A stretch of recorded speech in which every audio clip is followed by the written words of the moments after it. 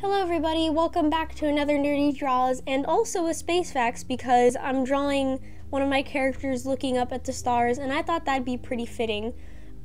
Just for starters, I'd like to say that this Space Facts video is probably going to be for people who don't know a whole lot about space like me. Like, as I was doing the research, I thought all these facts were pretty interesting, but I know I have a lot of friends who are like really deep in NASA news and NASA information and all that sciencey stuff, and they probably know half the facts or half, if not all, of the facts that I'm going to tell you guys. But, you know, and I thought it was fun. Shout out to my boyfriend who kind of encouraged me to do this. So, also, Punch and Skittles was like, yeah, go do that. So I thought that was going to be fun.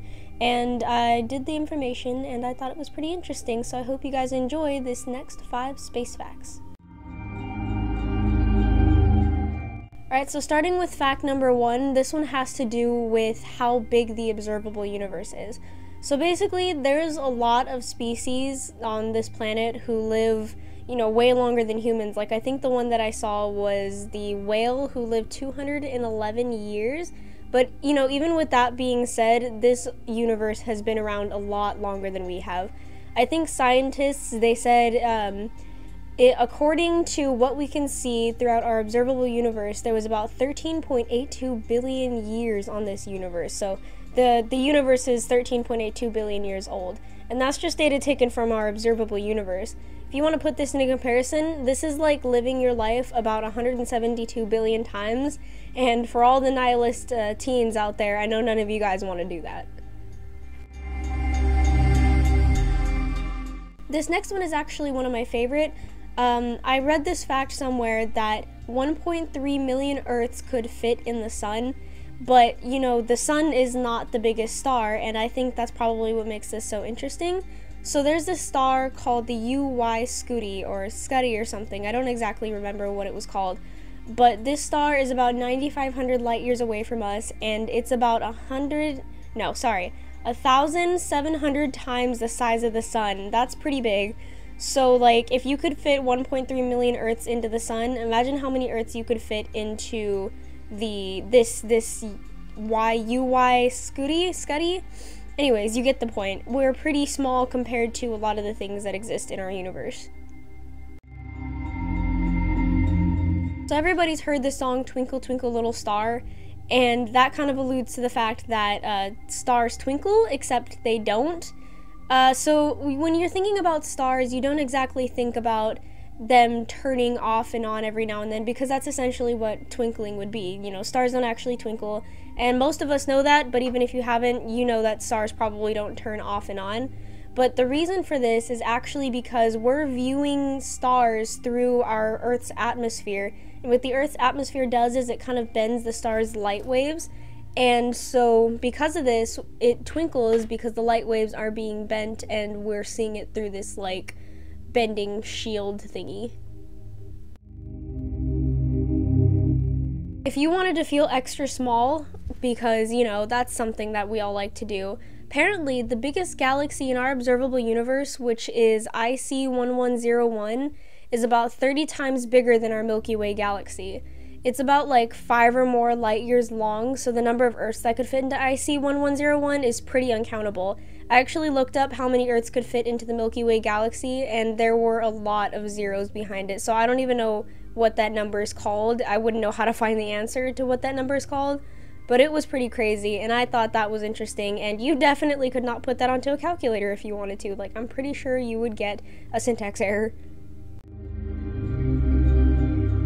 So a lot of people probably follow NASA news, especially since this one's kind of, it's kind of a popular information or news or something, that Cassini is going to crash onto Saturn's ground after like 13 years of work. And so while Cassini was capturing data for us, it actually captured this really interesting thing about Saturn, which is the hexagonal shape on top of Saturn's North Pole. And, you know, this was baffling scientists for a while. They didn't really know what it was, but they actually did some research with like jets and stuff, and they found that what the probable cause of this hexagonal shape is that there are air currents or jet currents that are making this cloud into a hexagonal shape, and it's been like that for quite a while. So, you know, that could possibly be one of the causes of the hexagonal shape on the North Pole.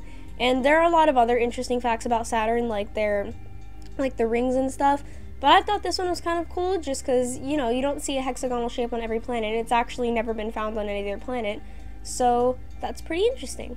But with that being said, I think that's the end of our 5 space facts. I'm pretty sure that was 5. I hope you guys enjoyed the 5 space facts. We still have a little bit of time left on our video, so I'll just explain. This is on my Instagram. I was actually really proud of this one. I put it on my profile picture for my Instagram.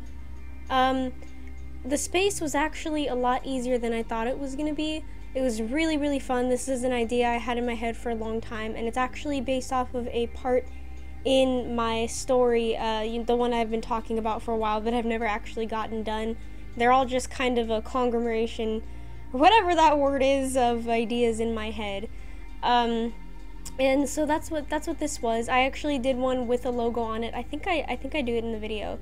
I did the circles, and then I did the DT, which is detached, the name of the comic, on the sides of the circle, which I actually thought looked pretty cool, but I decided, like, what if I were to use that as promo images later? So I ended up keeping it off and not posting it like that on the Instagram, because I thought it would look nice and I could use it for future use, because this actually has a lot to do with the storyline, but it's pretty vague, so you guys don't know it yet. Yay! Haha, yeah. I'm probably gonna give a lot of spoilers because that's probably not gonna get done anytime soon. Glad you know me as your neighborhood able to rely on person. I'm glad that's not a thing because I would not be that person. But anyways, I hope you guys enjoyed the speed paint / space talk. If you guys want to see me talk about something else or draw something else, put it down in the comment section below. Thank you all for watching, guys. Bye!